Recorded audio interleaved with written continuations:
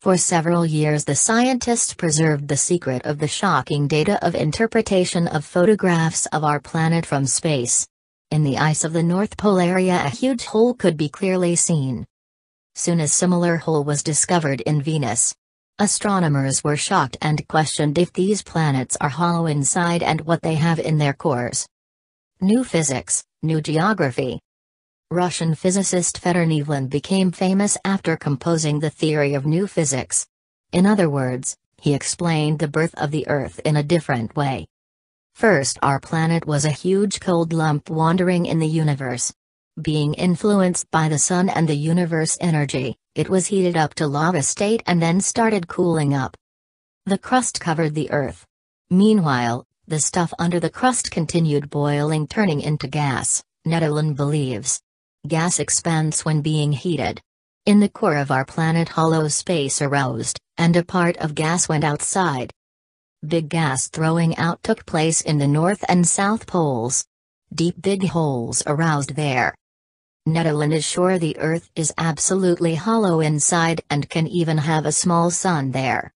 The sun energy penetrates there through the holes in the poles and accumulates in the center.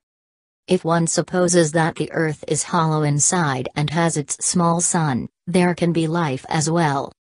This idea was indirectly confirmed by the report on an American high-rank military commander to the North Pole. The report was made secret, and its details became known to the world press only recently. The man who flew inside the hole. In 1947, Vice Admiral of the U.S. Navy Richard Byrd went for a research flight over the North Pole. Near the pole he noticed an unusual spot colored in mixture of yellow, red and violet. On approaching the spot the pilot could see something like a mountain chain. Byrd flew over it and saw, this was his first impression, a mirage of forests, rivers, meadows with animals resembling mammoths. He could also see weird flying machines and a city with buildings built from rock crystal. He realized himself to be a second Columbus discovering a new continent. The air thermometer scale began lifting and stopped at plus 23 degrees Celsius. This was impossible for the North Pole. Radio for the connection with the airbase did not work. Byrd's wife, who read his register for the flight, told that Vice Admiral contacted the representatives of the underground civilization who overtook us for 1,000 years of development.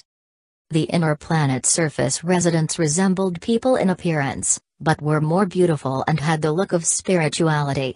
They had no wars, they found new sources of energy which allowed to use vehicles' engines, receive food and light from nothing.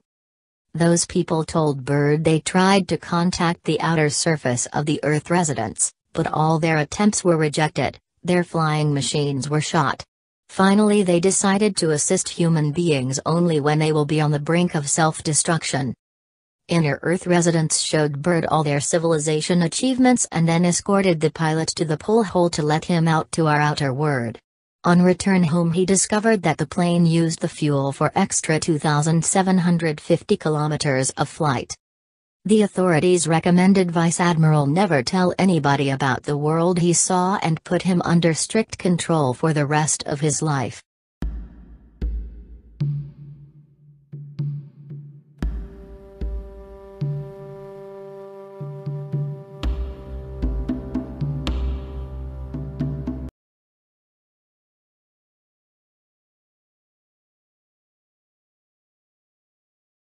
We can't find any imagery on the true North or South Pole, there's always some kind of brushing or just a big black hole they put for whatever reason. The following are examples.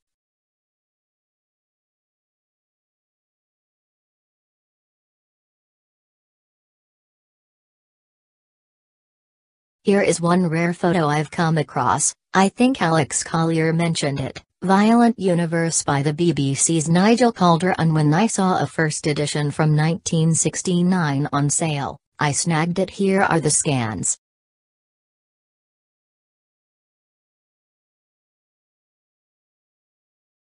Next we have the latest pictures provided by an infrared satellite show that the heat signature at the North Pole is quite astounding.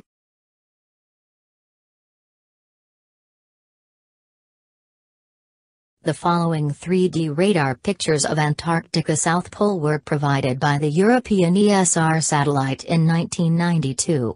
They give a clue of the enormous gap in the South Pole, which is 1/3 of the continent and swallows almost all the 18th parallel of the Southern Hemisphere Ross dependency, therefore all the chains of mountains which are including Royal Society, Worcester, Britannia, Churchill, Queen Elizabeth, Queen Alexandra, Commonwealth, Queen Maud and Wisconsin are pushed over against Queen Maud Land and are therefore 870 miles away from what is shown on the official maps.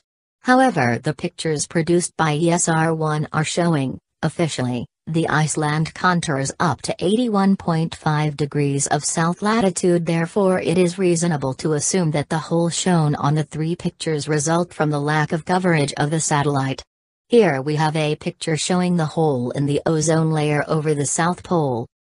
Why this inward motion? Which by the way fits the 3D radar pictures shown above. In March 1960, the very much endiffed and popular French science magazine Science et Vie published a very interesting article of the South Pole area nearby the Ross Sea. It says that Russian scientists explored the Bingar Oasis, an area of 500 km2 free of ice, displaying an average temperature of more than 25 degrees Celsius. With lakes, springs, vegetation and several bird species. For such an incredible phenomenon, the magazine says that the scientists found out the reason of that sudden rise of temperature, which is due to the fact that in the south, mountains are breaking down the wind and holding a huge amount of ice and snow, and in the north the ocean has a softening effect. How could these scientists let us believe that a mountain range and the softening effect of the ocean can explain a difference of more than 100 degrees Celsius? That's boiling water, since the article says that the lower temperature surrounding the area has reached a phenomenal record of -86.7 degrees Celsius and displays an average of -50 degrees Celsius. Here we see the Bingar Oasis green area very well surrounded by U.S. military bases. How does an official space view of the poles look like? This is a lovely over-retouched official view of the Arctic by Clementine satellite, thanks to Photoshop.